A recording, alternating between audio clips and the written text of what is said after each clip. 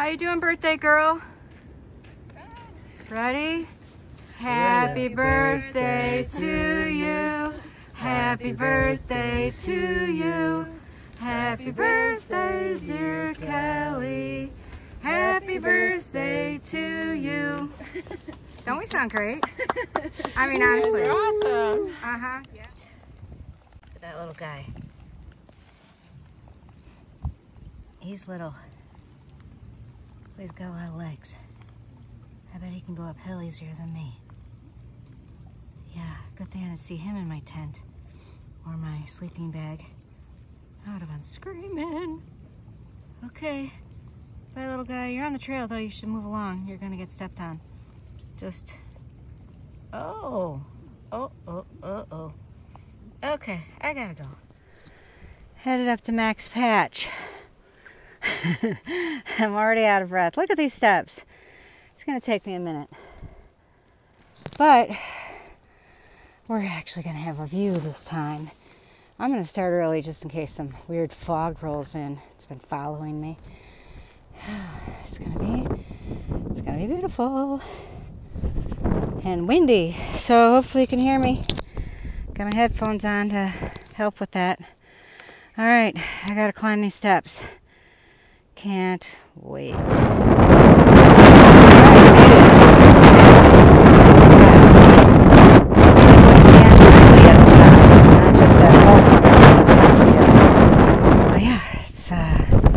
Beautiful up here, but quite windy. Windy. So let me get it the other way before my phone blows out of my hand. There you go. Hopefully you can hear me, but this is at the top. It is super windy, but very happy that it's not just fog. And yeah, rained most of the early part of the day. And it's we've been going about almost 6 miles to get up here, and I thought for sure it was going to be foggy. So warm last night. It was 54 degrees when we were sleeping, and whew, I was hot in that 0 degree bag, but all worth it. What a beautiful view. All right, I got to get out of this windstorm. Talk to you later. Here's the path down. You can see the white blaze. Sometimes they're on a post like that. There's the birthday girl and her daughter with her new trail named Pancake. Because she tells us every time she's going into town, she's going to have pancakes. Last night, actually, she was reading the menu of the pancake selection she was going to make. And now she's accepted the trail named Pancake. So there she is up there in the lead. But sometimes the trail just goes through, not the woods, top of a bald. So, it's lovely. All right, gotta go. Hey, I don't think I've ever shown this before. So, there's the white blaze, but there's 2 of them, right? I never showed 2 before, I'm not sure. So, the one is offset to the left a little bit there. And so that just means you're going to make a left turn. If you were going to make a right turn, of course, it'd be offset to the right. And then they put another blaze very quickly afterward, just to keep you on track. Somebody had asked me how often, or how far apart, I think, are the white blaze. And it is, as far as I can tell, there is no regulation between white blazes, but where the trail gets confusing, coming down Blood Mountain, there were a lot of blazes to get you down the mountain. Easy to get lost on that one.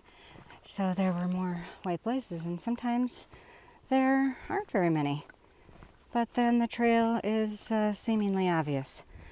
So anyway, that one I don't think I have shown before. And moving along the trail here, looks nice. I have no idea why there would be this random fence here. What is it keeping in? What is it keeping out?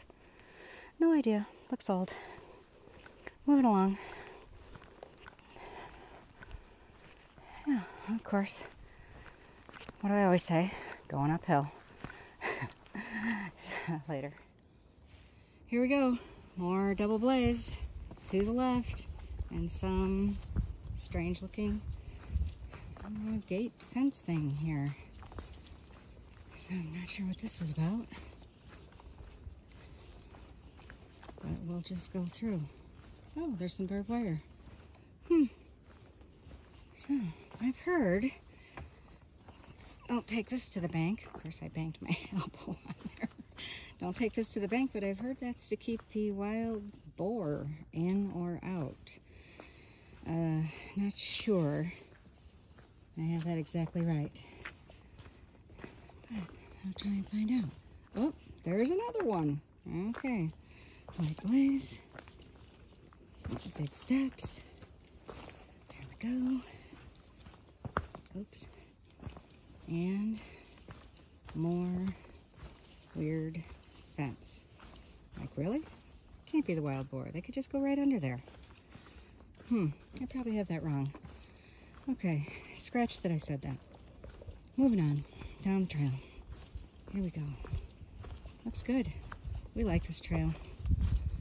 Talk to you later.